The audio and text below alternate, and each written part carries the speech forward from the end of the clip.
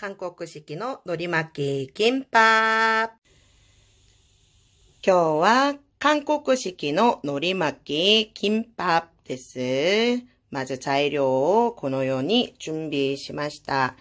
まずきゅうりは切って塩でちょっとしばらく置いてちょっと柔らかく。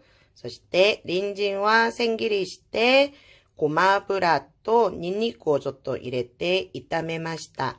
そして、さつま揚げは、醤油とオリゴ糖を入れて、ちょっと煮込んで、そして、ハムを焼きました。材料は自分が入れたいものを自由に入れればいいと思います。卵焼きを入れてもいいし、素材は自分が好きなもので、日本の海苔巻きはご飯に酢を入れるんだとしたら、韓国のキンパは塩とごま油を味をして作るのが一番大きな差だと思います。海苔に塩とごま油で下見をしたご飯を広くかけてください。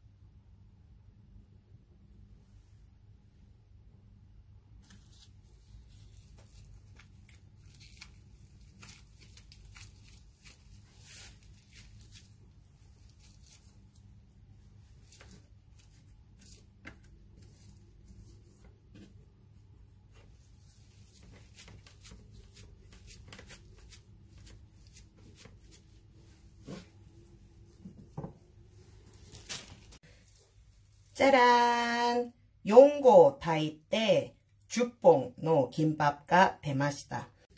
ごま油を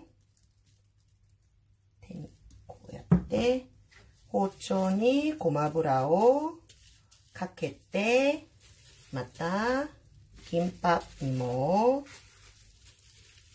よいしょかけてやると切りがきれいにできます。じゃあ切ってみます。